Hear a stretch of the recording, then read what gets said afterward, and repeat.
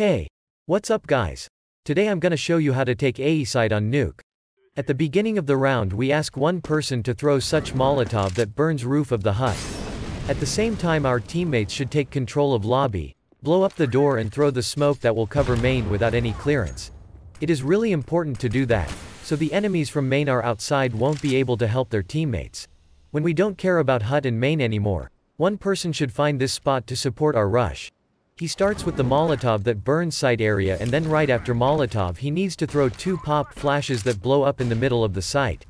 As you can see, this flash doesn't make us blind when we rush through the hut, and works exactly the same for teammates that push through the door. However, it causes many troubles for our enemies, because it makes blind every position where the enemy could hide. Like and subscribe for more videos. See you.